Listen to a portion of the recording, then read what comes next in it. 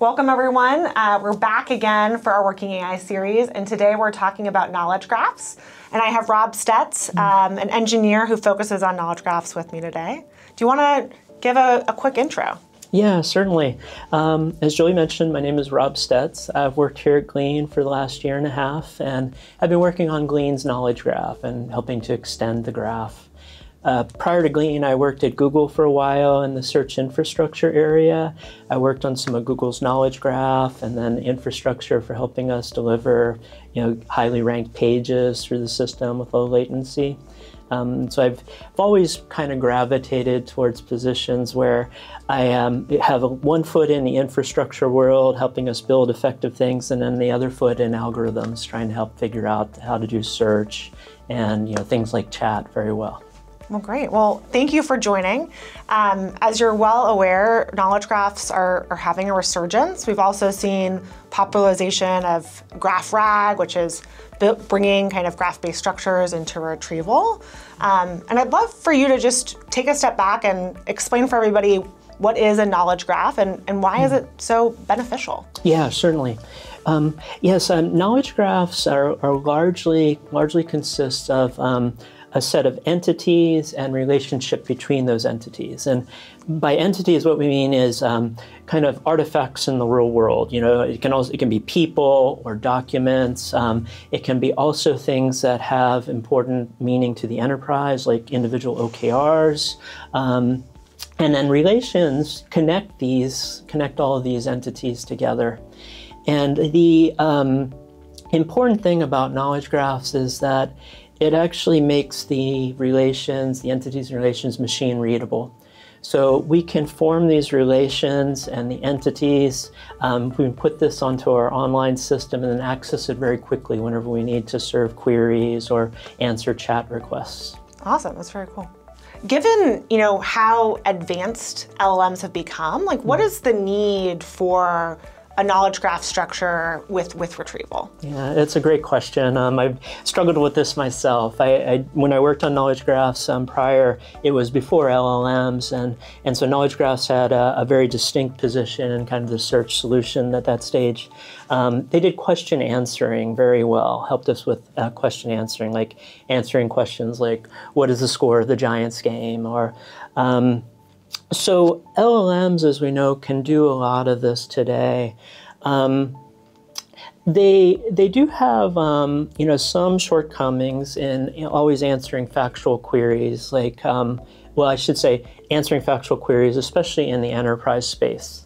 We're working with foundational models that are trained on public data, and so the enterprise's private data needs to be injected on the side, as you mentioned, with RAG techniques. And the LLMs have to parse it's typically natural language in documents, and then come up with an answer. They can make mistakes, but LLMs are getting better. But where knowledge graphs actually provide an advantage is in more complex information needs.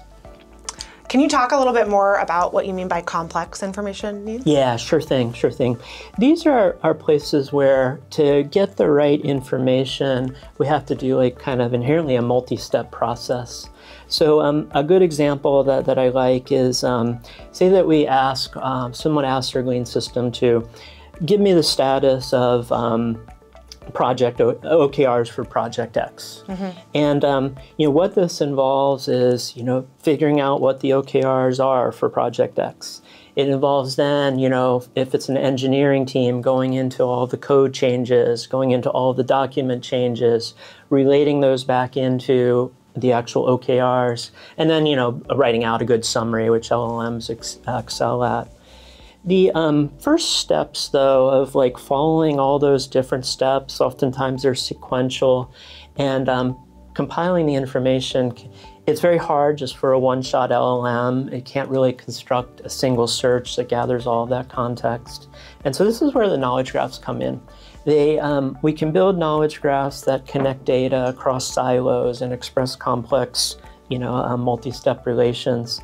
So with this query, give me the OKR status of Project X. Inside of our knowledge graph, we have lists of projects. we also have the people that are associated with those projects.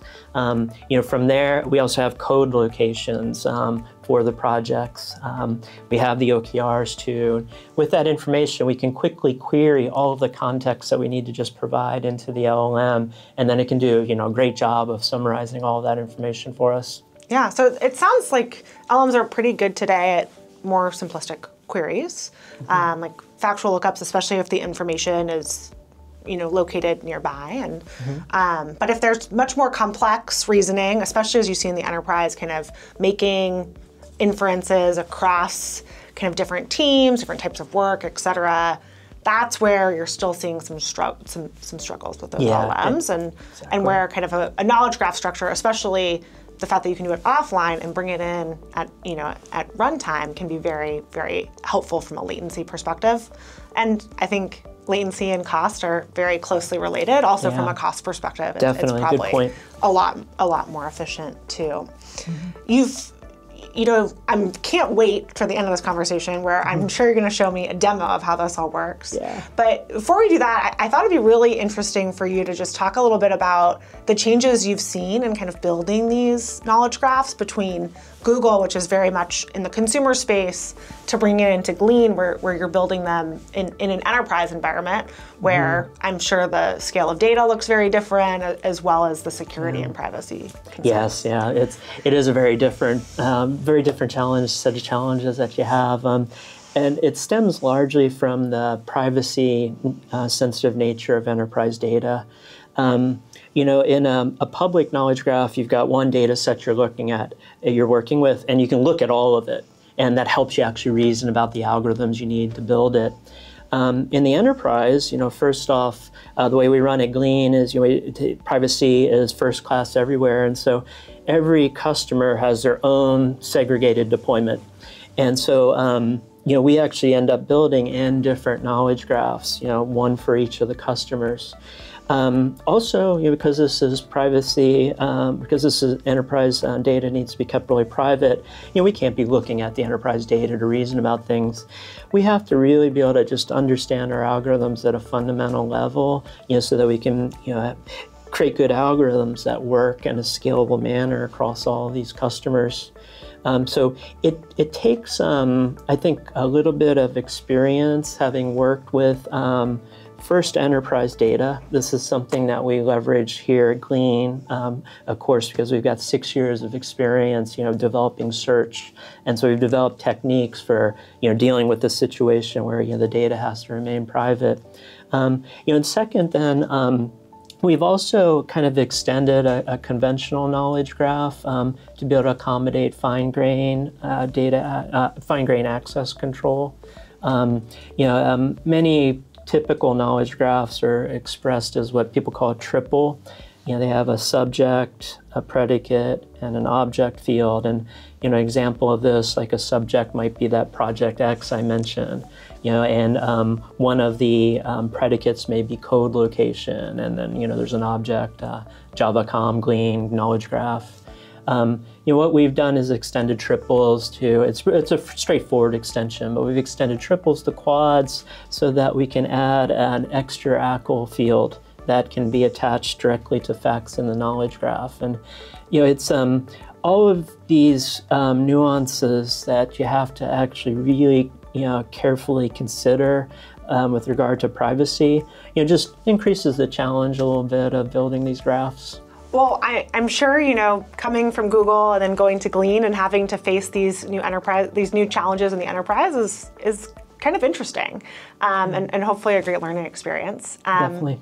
But to close, I'd love to hear a little bit about how we're bringing the knowledge graph technology into the Glean user experience. Could you maybe share an example for me? Yeah, certainly. I'll go back to the OKR status example that I started with because it personally resonates with me. You're working in engineering teams and trying to be able to deliver results very well, and it's very important to move quickly. One of the things you always have a question on is like, how are we doing against our goals? And prior to this new world we are in, where there's better understanding of artifacts, natural natural language and tools at hand. This was a real painstaking process to figure out how a team was actually doing against its goals. And also, it was more important, not always really accurate, because it just involved a lot of data collection from individuals and such, and people have different views on how things are actually going, and so this would always influence the data gathering. I'm sure recency bias is a big thing here too. That's a great example. Yeah, recency bias. Yeah, so this OKR status agent that we've been building is really useful to me, and the way this is working in more detail is our knowledge graph, as I mentioned, has project information, people, artifacts like OKRs and code location. So with this information, we're able to do a multi-step automated process where we know what people are involved in a project. We can gather all of the work that they've done, whether it's docs, writing documents, working and meeting with partner teams, or writing code. And then we're able to collate all of this stuff and up-level the artifacts to relations with the OKRs. The OKRs are also in the graph. Through this process, then, we can really get at the ground truth, and we can map these things directly to OKRs. That's really valuable in and of itself, but there's this other point for it that's really helpful for anybody that's actually running a team. As folks will know, there are always unexpected pieces of work that pop up during a quarter, and one of the challenges in executing effectively is always trying to understand when there's too many unexpected challenges, and maybe it's better to actually go and address things in a more fundamental way so that we can get back to working more efficiently on the OKRs. It's always been hard to detect these things in a timely manner. So one of the things our OKR agent does, which is really important, is it looks at all of the work, and actually it makes decisions about whether some of the work is related to the OKRs or not, and it reports the work that's not related to the OKRs. And so this has given us valuable insight about us facing too many production problems with the database size, and it's caused us actually to retrench during the middle of the quarter, and spend a week doing some fundamental work that then cleared up a lot of bugs that would have been coming for the rest of the quarter, allowed us to get back into the productive OKR work. And again, I don't think we would have had this visibility in our moderate-sized team without this type of really ground truth reporting. Yeah, well, it's awesome to hear. I mean, I can see how great this is as an asset, especially as we're ourselves going into our next quarter here at Glean. Yes, yeah. And coming up with what did we do in the past quarter, and what should we be prioritizing for next quarter again. Mm-hmm. So awesome. Thank you so much for joining me today, and thanks everyone else for listening in. I hope you have a better understanding of knowledge graphs and some of their uniqueness in enterprise environments after this Working AI session. Take care.